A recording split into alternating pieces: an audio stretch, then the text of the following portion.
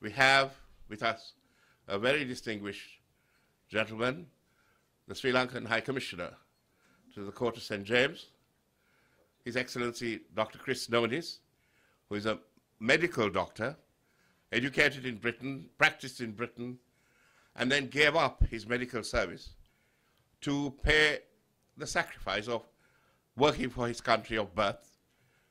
I'm told almost voluntarily, because you pay your own way, and do the things that you have to do to represent your country in Britain.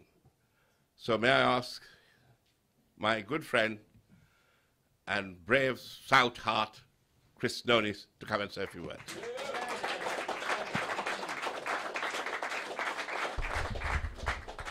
Thank you very much, Nirj and Deva, honourable ministers, members of Parliament, ladies and gentlemen. It gives me great pleasure to say a few words here today.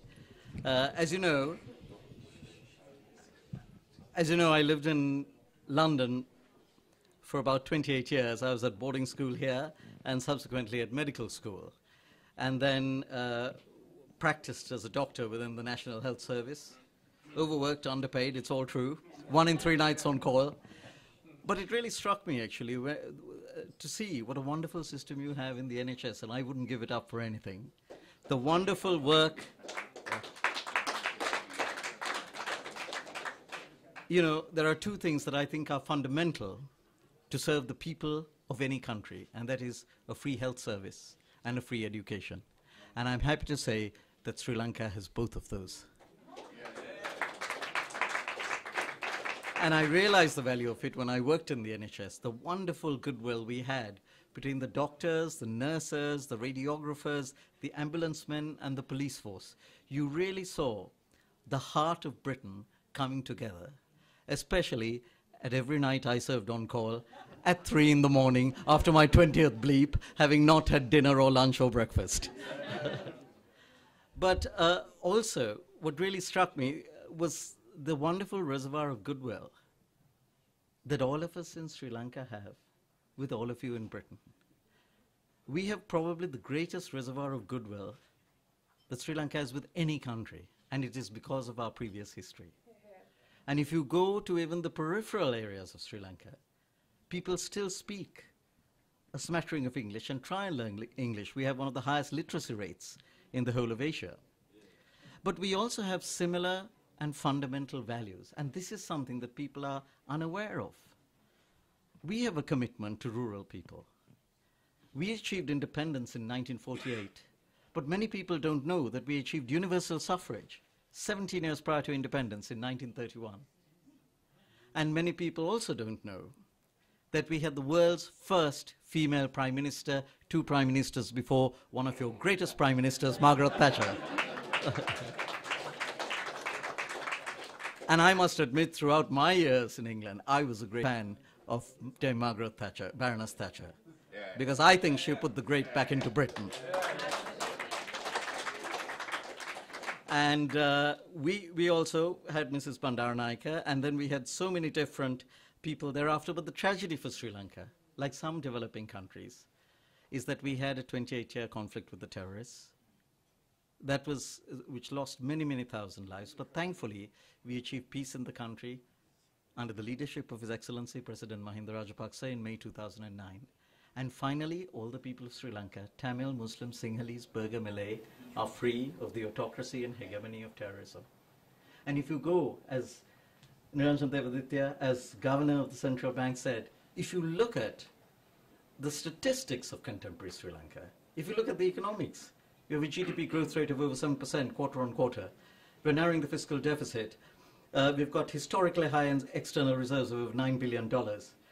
We've got single to mid-digit inflation and interest rates. And also, if you look at the latest sovereign bonds, they've been several times oversubscribed, which is an independent surrogate marker of the confidence in contemporary Sri Lanka.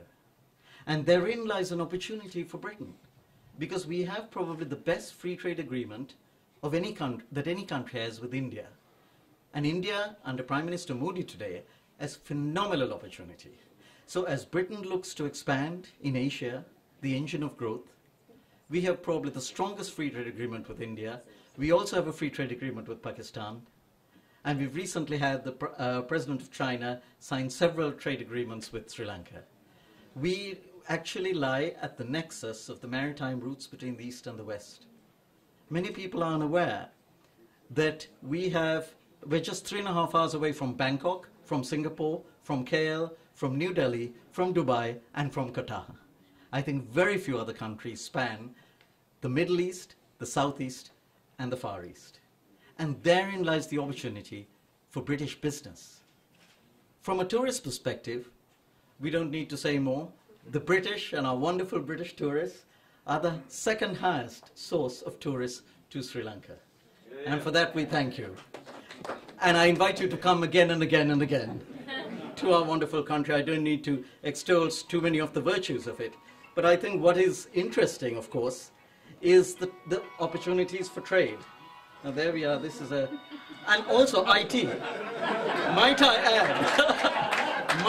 add that we have a very good IT industry, as you can see. I couldn't find any of my 3 phones. And on that note, we have probably one of the best IT and English literacy rates, and also the best perinatal and maternal morbidity and mortality rates throughout Asia from WHO statistics. And many people have asked why.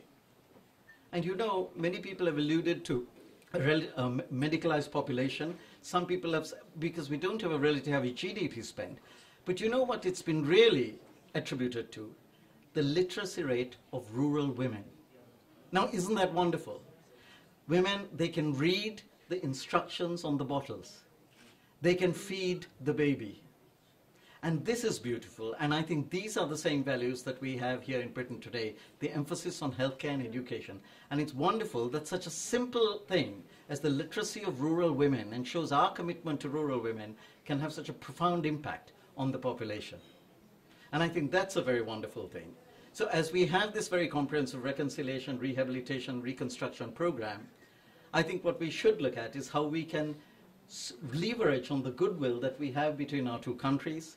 And for that, I think we have to thank all of you, because it is not only up to the people of Sri Lanka, it is also up to all of you in the diaspora and all of you, the British people. I mean, it's so wonderful to see so many of you here today at this late evening coming here. And I must thank the 3 stalwarts of the Conservative Friends of Sri Lanka, Amala Bewardena, Lionel Amarasinghe, and Rajan York. You all have been working single-handedly, voluntarily, hard at this, and committed to Sri Lanka and to the Conservative cause, and for that I must applaud you.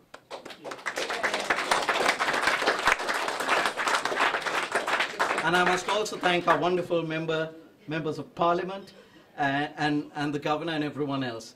But I'd also like to say, let's look at what Britain is doing today already. Well, look at Marks and Spencer's. They have over 19 supplier factories in Sri Lanka, and the most advanced LEED certified factory of Marks and Spencer's throughout the world is in Sri Lanka. Look at HSBC. We have call centers out in Sri Lanka. So if any of you, and I'm sure some of you bank with HSBC, at least 10 to 15% of your checks currently are being processed in Sri Lanka. And if you look at the London Stock Exchange, now I, coming from both a medical and a business background, have always admired the financial powerhouse that is the London Stock Exchange and its place in global business. Let me tell you that after the London Stock Exchange bought one of our software companies, Millennium IT, every transaction on the most powerful powerhouse of financial powers probably in the world today, the London Stock Exchange, every share transaction is run on Sri Lankan software. So therein lie wonderful opportunities for investment, for software, for industries, and also more importantly, to share the friendship and the wonderful commonality of values that we all share together. And I think it is in that context that I'm delighted to be here today at this late hour to say a few words, to thank all our guests and to thank all of you and say, please come to Sri Lanka and let us build on the wonderful reservoir of goodwill that we already have, and all the very best for the Conservative Party conference. Thank you.